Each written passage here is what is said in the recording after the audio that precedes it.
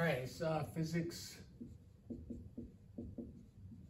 1101, Chapter 7 on momentum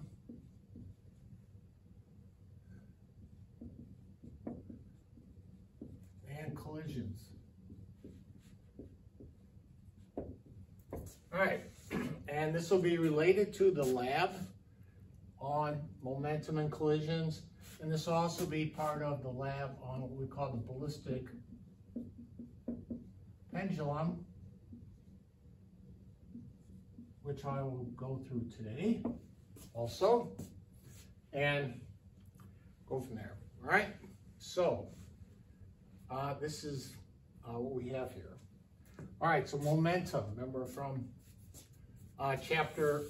early chapters, we have velocity, which is a vector in units of meters per second. And we have mass in kilograms. And we have force is mass times acceleration. And this is in units of newtons. All right, that's when you're accelerating an object, it has a force on it, and units are newtons. All right. Now we're going to introduce a concept called momentum, and we're giving it the little letter P, all right? Not sure why they picked that, but that's what has been accepted. And momentum is actually based at a constant velocity. So we define momentum as mass times velocity. Notice how this is different from force, which is mass times acceleration. So I'll get rid of that for now. And this is in units of kilograms, meters per second. So that's the unit. Mass times velocity are units of momentum. It's a vector, so the direction makes a difference, and it's based on the velocity times the mass. So that's what we call momentum. All right. Now, different type of objects, the faster it goes, the more momentum they have. Remember, when we go back to the previous earlier chapter on energy, kinetic energy is 1/2 mv squared, right? That's in units of joules. We'll be dealing with this in this chapter.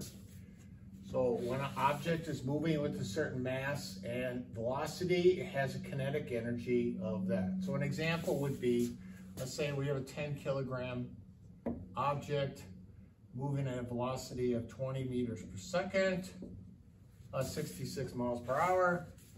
The kinetic energy would be 1/2 times 10 times 20 squared, which would be 5 times 400, or 2,000 joules, okay? The momentum of that object, because again, both of these move at constant velocity, so constant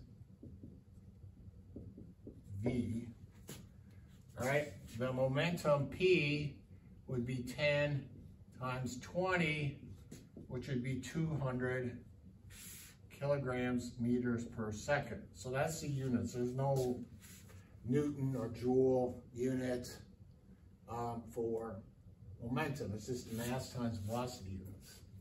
All right, so now, as we said, it makes a difference. If we're going plus 20 meters per second, it would be that direction. If we're going minus 20 meters per second, it'd be in the opposite direction. Much like up and down. If it's up, it'd be plus.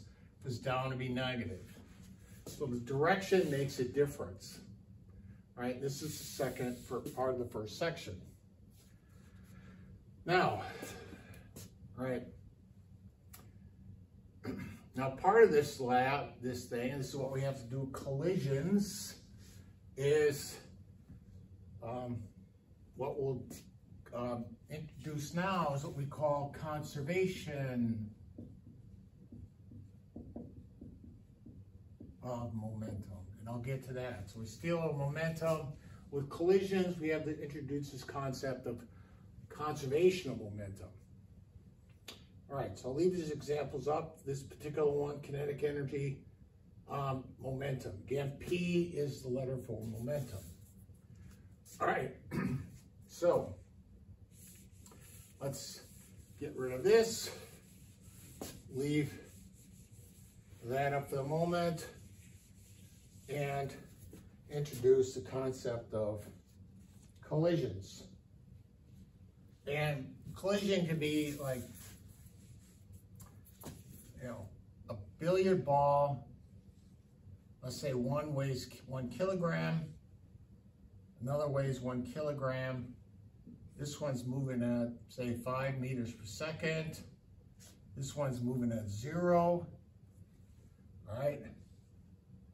Now, when a billiard ball, pool ball, billiards, I mean, it's what they collide. If one stopped, if you ever notice, what'll happen afterwards is the first one, A, will stop,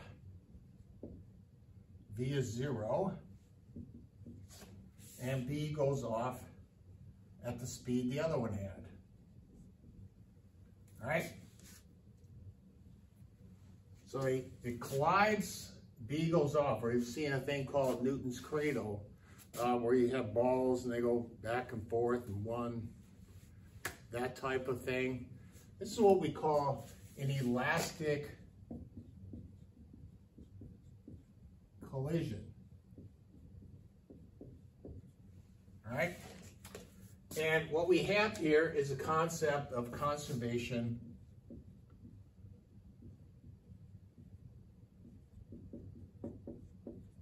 of momentum.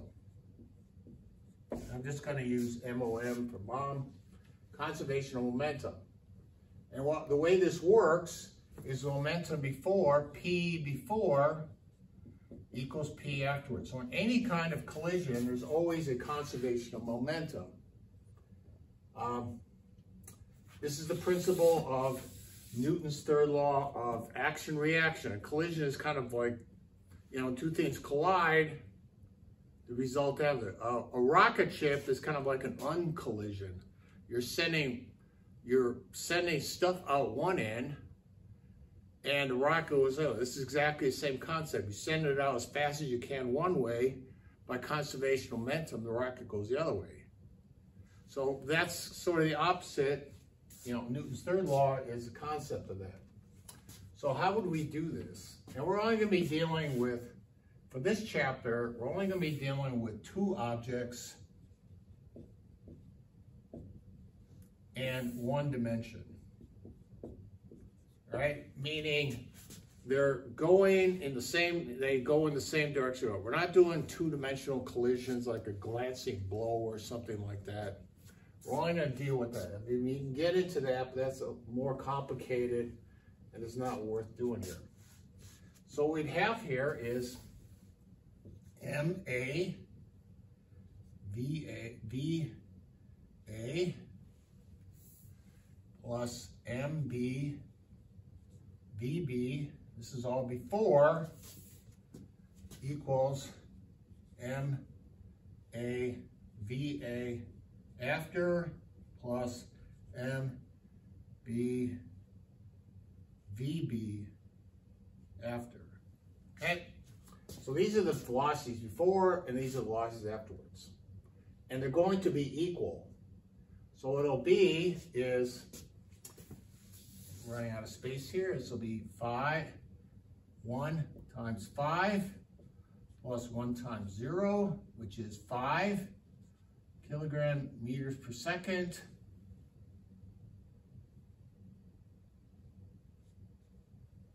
I'll just get rid of it. You know, we got the units, so this will be 5, and this will be 1 times 0 because the first one stopped, plus 1 times 5 equals 5. 5 equals 5. Right? So that's what we have here, conservation of momentum. Right? So this is the equation. So leave that there. All right.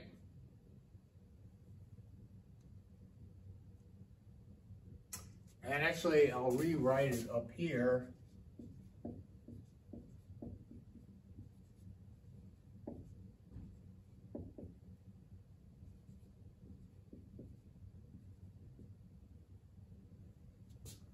After.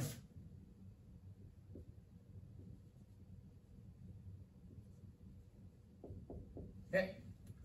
So in an elastic collision,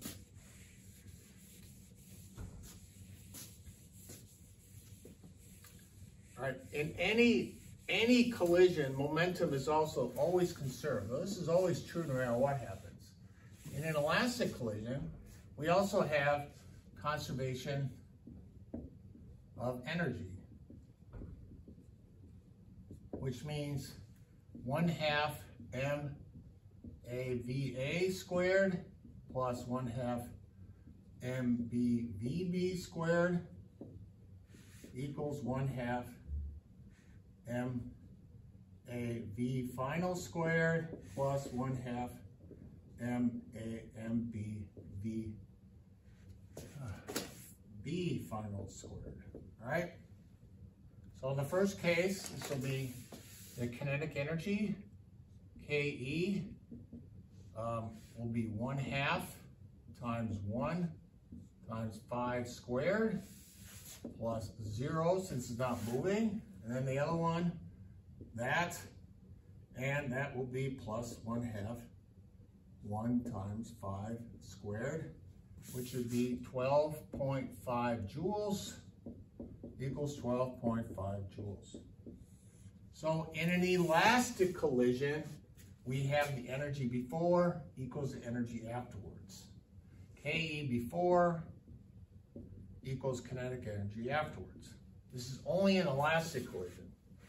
No energy is lost. All right, again, this is always the case, momentum of collisions. All right, now, the problem is, all right, I wouldn't say a problem is, question is what happens if we have an inelastic collision. So this is like a ball, bounce out, you know, it could go like back and forth, all right? Or if you had a bouncing ball, super ball, bounce off the floor, comes back the same height, goes back and forth. That's the concept there. All right.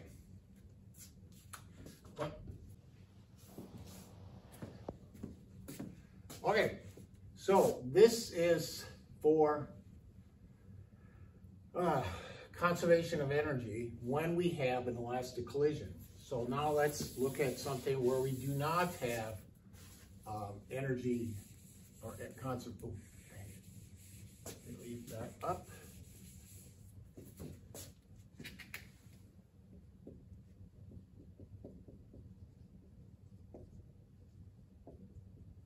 Okay, so let's take, you've seen it, all right? If we have, say, a train moving at, both of them weigh 10,000 kilograms.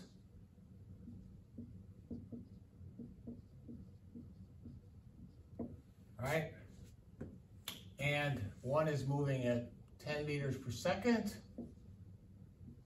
and the other is moving at 0. And then after the collision, they stick together, and so they move off together. All right? So they're stuck together, so they have a final speed together. All right, this is what we would call a totally inelastic, right? Totally inelastic collision where they hit and they stick together. It's much like if you drop something and instead of bouncing it back up, it just falls and stops. That's what we call a totally inelastic because they stick together afterwards. So what are we going to see here? All right. Well, we'll do the momentum before, then we can also look at the energy. Again, in an inelastic collision, energy is conserved, but for here, we're going to see something different.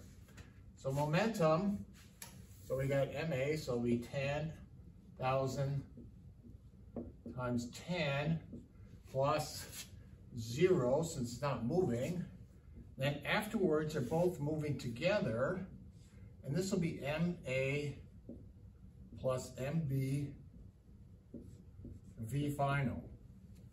So in this case, if it's totally inelastic, the first part's still the same, the second part is this expression. So they both have the same velocity because they're stuck together. All right, so that would be 100,000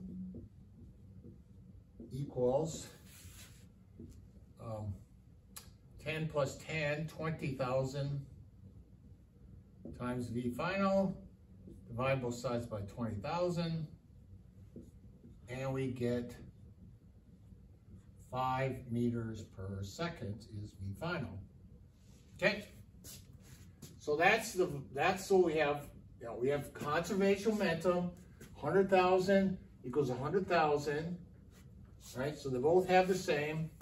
Momentum's the same afterwards, 100,000 equals 100,000, all right? All right, let's look at the kinetic energy then afterwards. Okay. So again, it'll be 1/2 m. Now we got 1/2 mv squared is kinetic energy.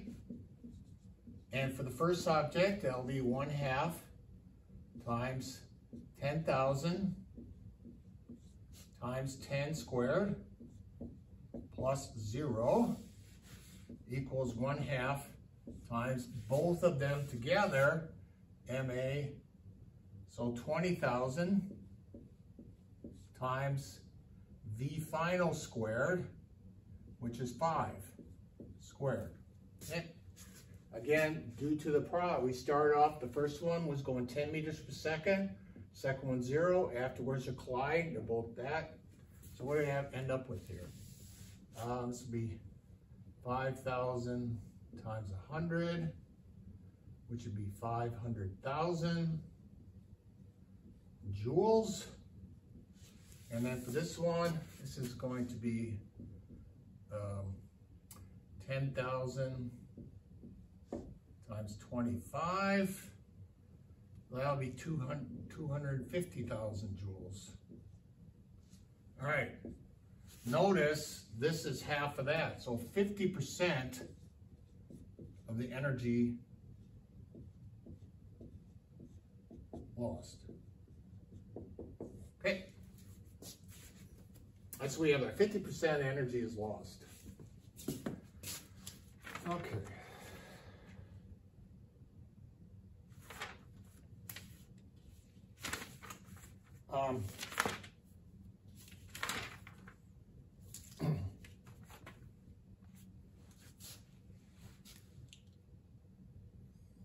All right.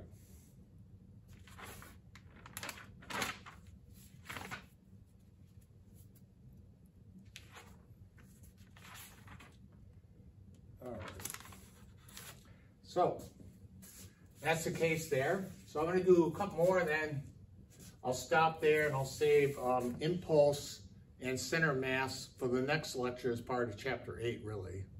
So that I'll save that for later in the week. So let me do this. So we start this, we end up with 50% energy lost. All right, let's do one more. And then I'll talk briefly about the ballistic pendulum, because that's a step-by-step real situation.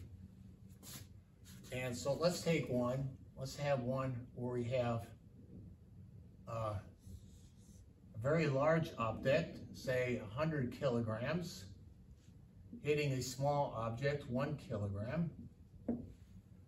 And the other case is we have a small 1 kilogram hitting 100 kilograms. All right, what's the situation here? So let's take this going 10 meters per second. This is 0. The second case, this is 10 meters per second, and this is 0 to begin with. All right, let's take them all separate and look at the momentum. So we go into the first case. This will be, again, mass times velocity. The first one is 100 times 10 plus 0 equals, and again, they collide and go off together. Afterwards, they collide and go off together. All right, so again, this is totally inelastic. They collide and stick together afterwards. So this will be then 100 plus 1, it'll be 101 times V final. Okay, second one, first one, this will be 1 times 10, 1 kilogram, plus 0 equals 101 times V final. Now, this will be problem 1, this is problem 2. Now, the velocity are not the same, because in the first case, we had a heavy object hitting a light object. In the second case, we got a light object hitting a heavy object. So what's the final velocity here? This will be 1,000 over 101. The final, which is roughly 9.9 meters per second. To get this more exact,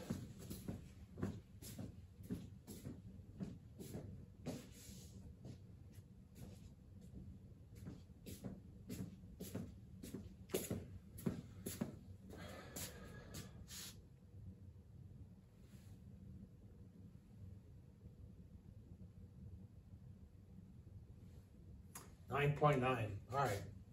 In the second case, this is 10 divided by 10, 100, and 1, I should say. All right.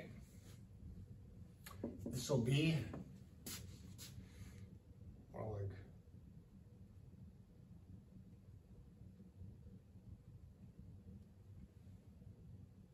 0.1 meters per second. I mean, the speed is like 100 times different. This one hardly slows down at all. It's kind of like if a truck hits a fly, you're not going to notice any difference.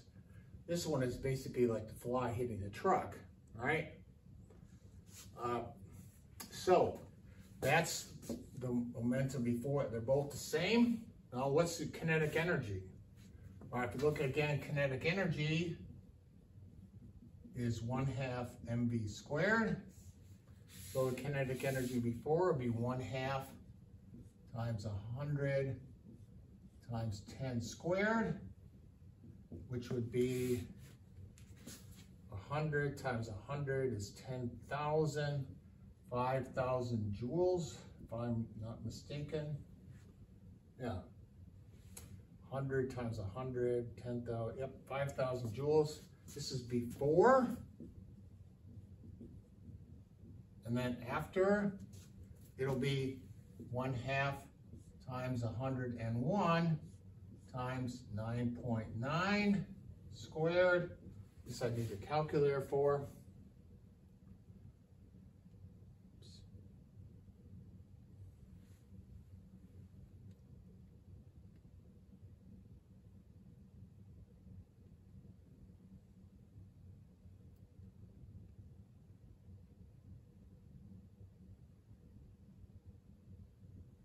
Okay, 4,950 joules. So about 1% lost. Okay, before I hardly any, 50 joules lost, so 1%. The second case, we have kinetic energy before. Okay, 1/2 will be 1/2 times 1 times 10 squared, which would be 100 times 1/2 So 50 joules, so there isn't much to start with, all right?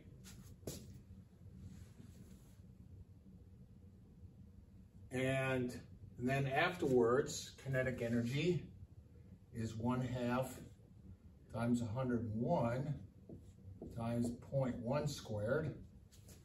And I will do this.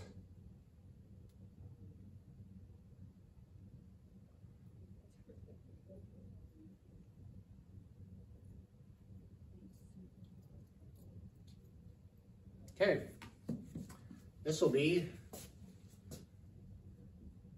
0.5 joules. In this case, 99% is lost.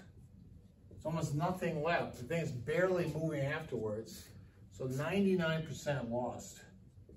This is what happens when you have a difference of a large object, a light object, or a small object, a big object. Basically, it's like something running into a wall. Basically, everything stops and all the energy is lost. All right, so that's the case. We have totally elastic collisions where they bounce off perfectly, or totally inelastic collisions where they stick. There's things in between, but for the purpose of this class, we're going to just stick with this, okay? So that's that. I'll do one more part here. Let me look at the ballistic pendulum quickly, and you can go look at that.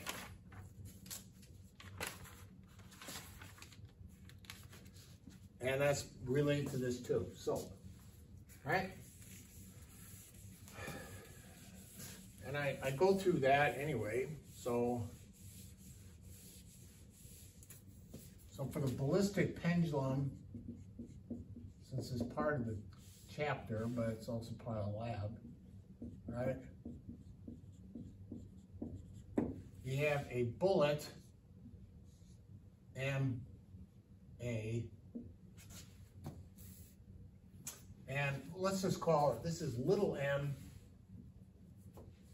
and it strikes into a block of wood, which is hanging, right? Which is much bigger, right?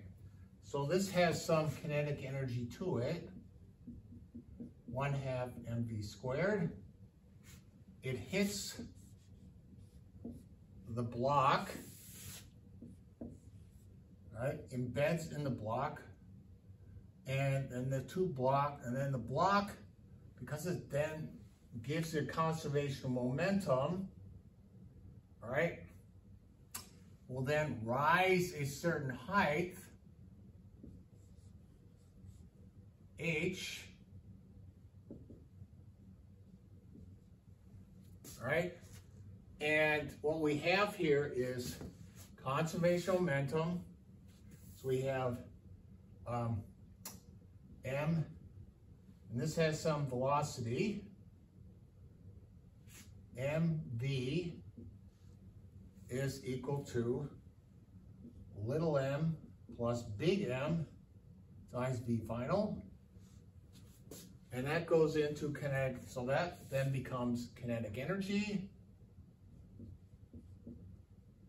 of 1/2 m plus m v squared goes into equals the kinetic potential energy, PE, of m plus m times g times height, how high up it goes. And then based on how high it goes, we can figure out the kinetic energy and hit final velocity. All right, the velocity that it had when it after hit. From there, we can go back and find the initial velocity. So this is how you can actually find out the initial velocity, because you can't really get it from photographs. So this is what we call the ballistic pendulum, and it can tell you the speed of a bullet. So it's measuring the speed of a bullet. Okay. So that is basically on chapter 7, with the exception of impulse and center of mass, which I'll talk about in part of chapter 8. Okay, so have a good day, and hopefully